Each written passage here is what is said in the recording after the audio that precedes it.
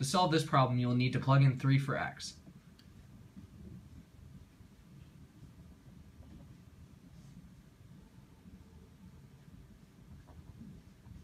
Now multiply 3 by 5 plus 1, and then 2 by 3 minus 5.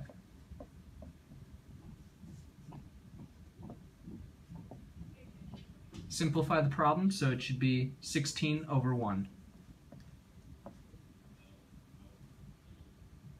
16 over 1 equals to 16. 16 is your limit.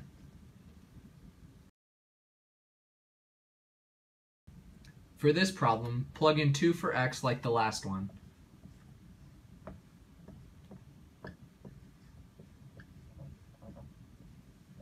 Once you have done that, continue to simplify the problem.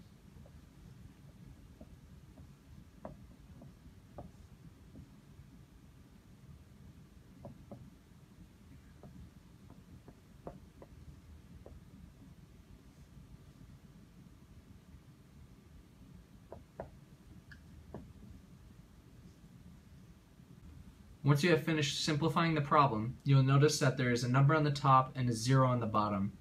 This means that there will be a vertical asymptote when x approaches 2.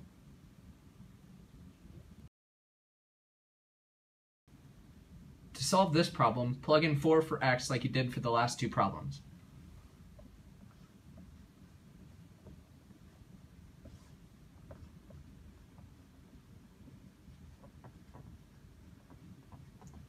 Now simplify the problem.